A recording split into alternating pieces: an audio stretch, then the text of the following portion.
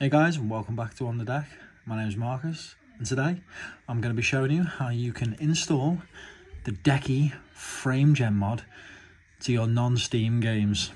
You know those games that you bought with your hard-earned cash, guys? You know those ones? Anyway, so it's quite simple, guys. I'm trying my best to talk more than 2 minutes because otherwise this video won't get uploaded. So what you want to do is press the Steam button, this one with the 3 dots, bang, bang, bang. Go to where your DeckyFramegen plugin is. So there, you press A, which is that button right there.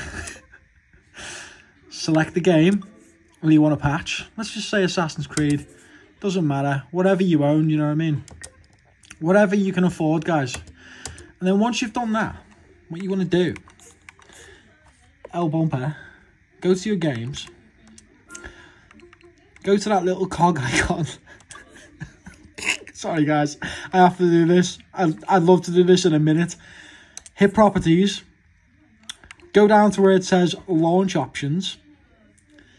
You can then go into the launch options, hold down the Steam button and use the trackpad, hold this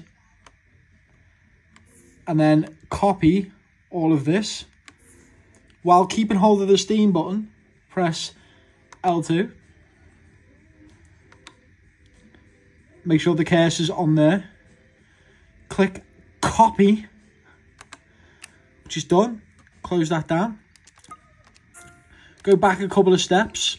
Go over to where your non-Steam game is. So let's just use, let's use this as an example.